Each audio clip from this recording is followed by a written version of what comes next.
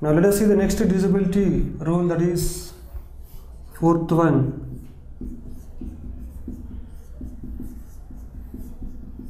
Divisibility by 3. Now the divisibility rule for 3 is based on the sum of the digits of the given number. Now for example, if the given number is 375, so if you take the sum of the digits 3 plus 7 plus 5 equals to 3 plus 7, 10 plus 5, 15 is divisible by 3. So the given number is also divisible by 3. So let us check whether 375 is divisible by 3 or not. So 3 1s are 3, 7, 3 2s are 6, 1, then 5, 3 5s are 15. So if the sum of the digits of the given number is divisible by 3, then the given number is divisible by 3. If the sum of the digits of a number is divisible by 3,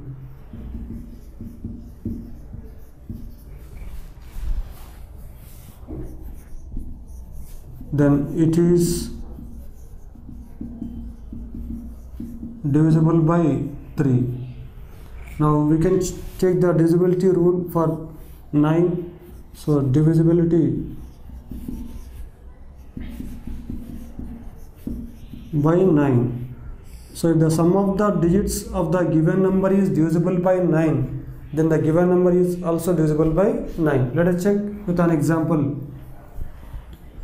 Now for example, if you take the number 3753, so then the sum of the digits 3 plus 7 plus 5 plus 3 equals to 3 plus 7, 10, 10 plus 5, 15 plus 3, 18 is divisible by 9. So then 3753 is also divisible by 9.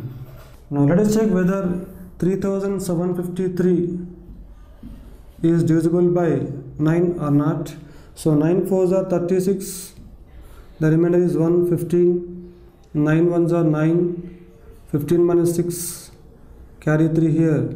So 9 7s are 63, the remainder is 0. So we can write that if the sum of the digits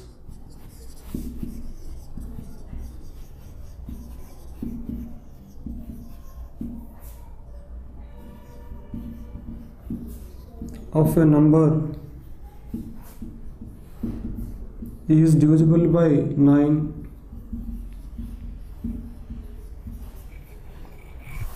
then it is divisible by 9.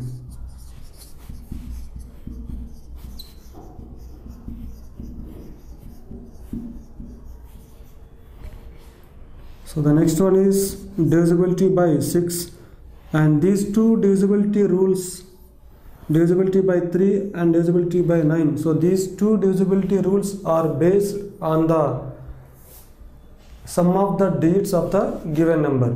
Now let us take the divisibility by 6.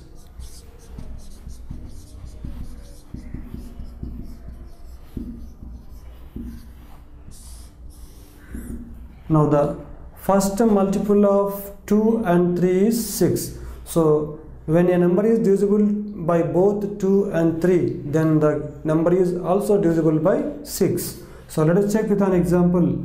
If you take 36, so it is divisible by 2 because the ones place is 6, and it is also divisible by 3 because the sum of the digits 3 plus 6 is 9, so it is divisible by 3. So the given number is divisible by both 2 and 3, so then it is also divisible by their product 6. So we can write that if a number is divisible by both 2 and 3, then it is divisible by 6.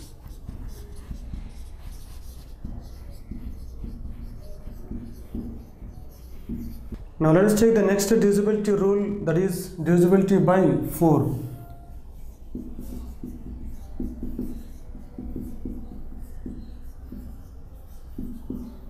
Now this divisibility rule is based on the number obtained by the last two digits of the given number. So if you take 728, the number formed by the last two digits, so that is 28.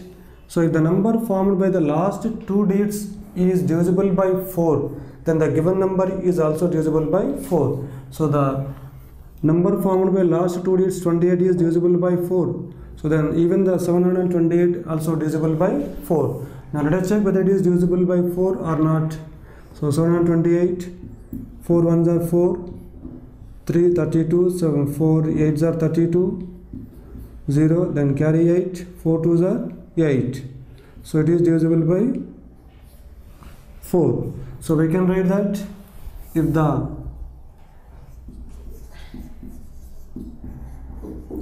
number formed by last two digits of a number is divisible by 4,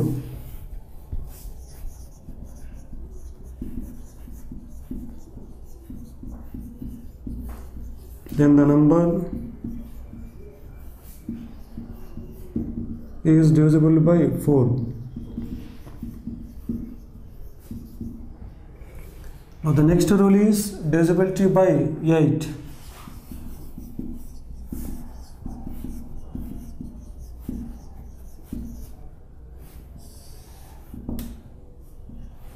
Now let us take an example. For example, 36,728. So we have to check whether the number is divisible by 8 or not. So for this, we have to take the number formed by the last three digits 728. If the number formed by last three digits is divisible by 8, then the given number is also divisible by 8. So let us take 728 is divisible by 8 or not. 8 9s are 72, then 8 1s are 8, remainder is 0. So then the given number 36,728 is also divisible by 8. So 36,728.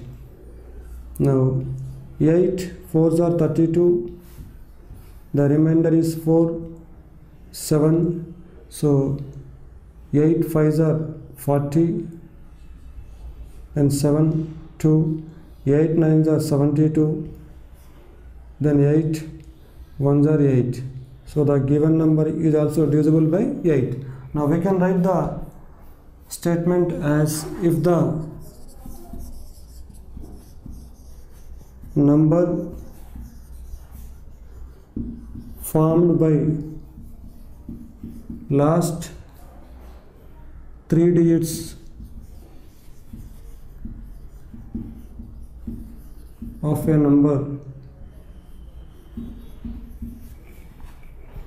is divisible by 8,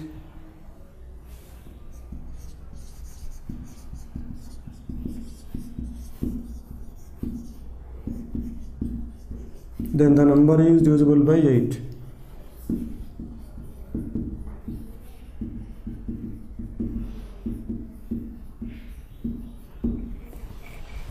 Now next one, divisibility by 11.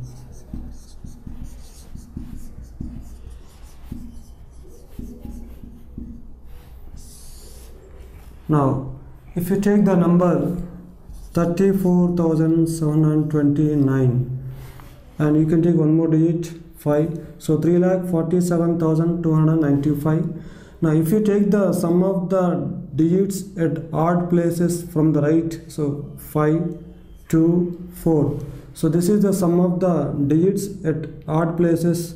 So 4 plus 2 plus 5 equals to 11, and the sum of the digits at even places, so 9 7 3 means 3 plus 7 plus 9, so this equals to 3 plus 7 10 plus 9 19, and the difference, so 19 minus 11 equals to 8.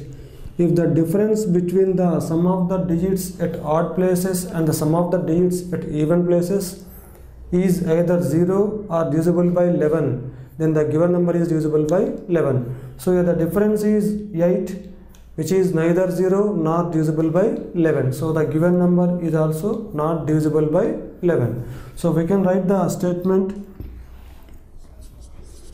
if the difference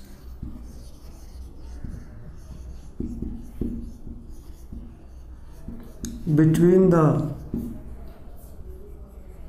sum of the digits at odd places from right and the sum of the digits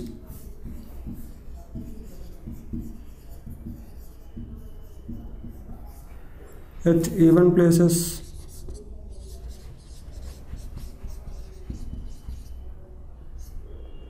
from right is, if the difference between the sum of the digits at odd places and the sum of the digits at even places is either 0 or divisible by 11,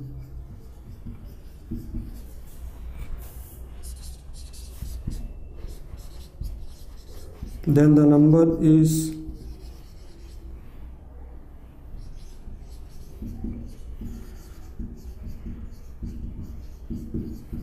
divisible by 11.